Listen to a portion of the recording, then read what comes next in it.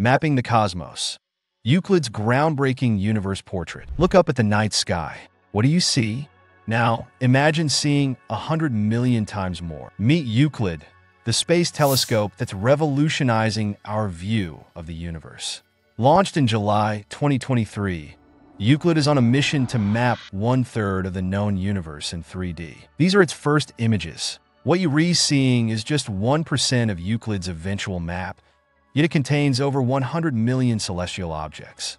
Each point of light is a star or galaxy, some so distant their light has traveled billions of years to reach us. Euclid is not just mapping space, it's expanding our understanding of our place in the cosmos. Follow Euclid's journey and be part of this cosmic adventure. The universe is waiting to be discovered.